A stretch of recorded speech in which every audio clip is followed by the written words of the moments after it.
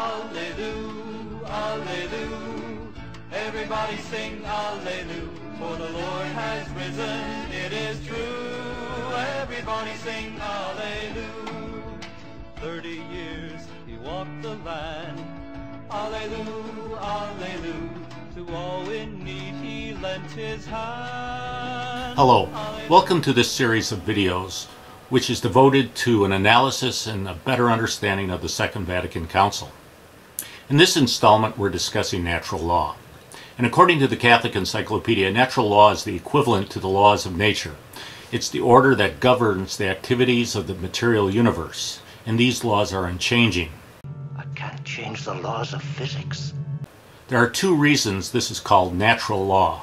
The first reason is that it is set up concretely in our very nature itself. And number two, we know and understand the law through our reason. Natural law differs from divine law, which we're going to discuss in the next installment. Divine law includes precepts that don't arise from the nature of things, but solely from the will of God. And divine law has only been revealed to us through supernatural revelation. Archaeological research shows that even before recorded history, man acted in an altruistic manner at least some occasions and cared for the elderly and infirmed.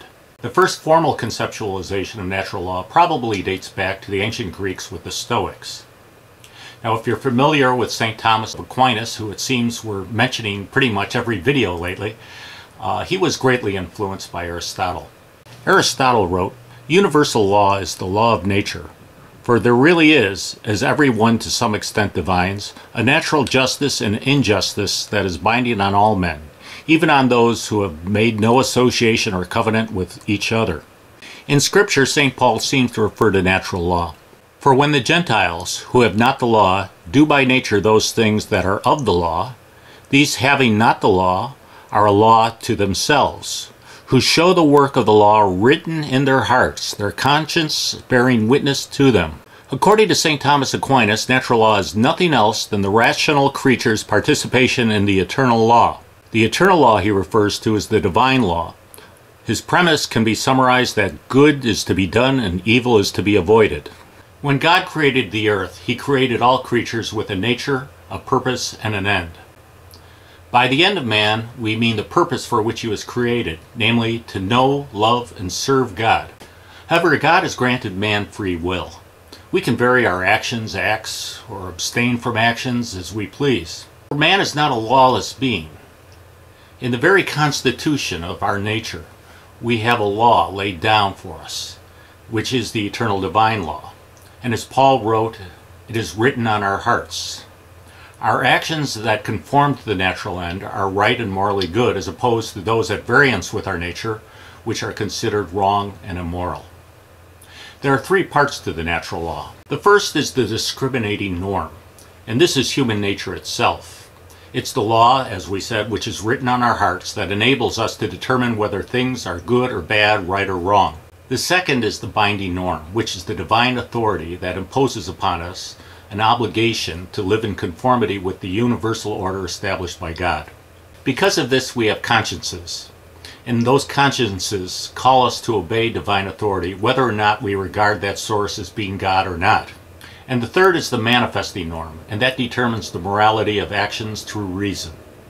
Man has conflicting desires and tendencies, however, and lower desires must be subordinate to the higher ones.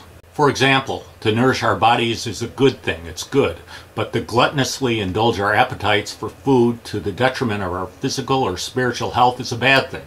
Another example is self-preservation is a good thing, but to refuse to risk our lives to protect the lives of others is considered wrong.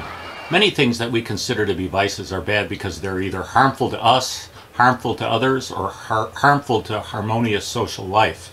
As we noted earlier, it seems that there's been some sort of concept of a natural law that's existed throughout history, even independent of Christianity.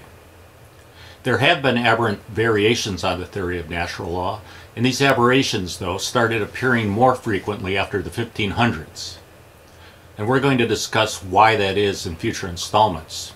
An example of one of these aberrant theories came from Johann Gottlieb Fichte, who wrote that the supreme obligation is to love yourself above everything and others on account of yourself.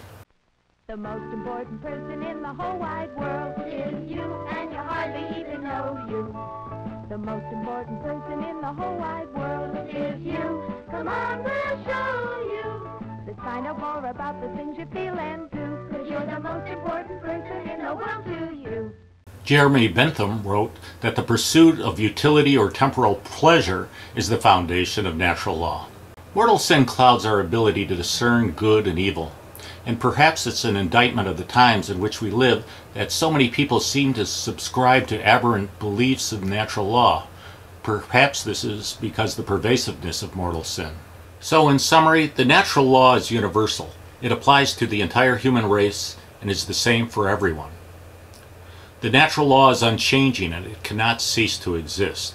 The natural law applies to everyone except perhaps the very young or the mentally disabled, and it commands and forbids in the same manner everywhere and always. We're doing a 3-part series on truth, and the next one will be on divine law. From there we're going to examine dogma and ask whether dogma is eternal, whether dogma is truth, and whether dogma can change. In the meantime, please pray for the church.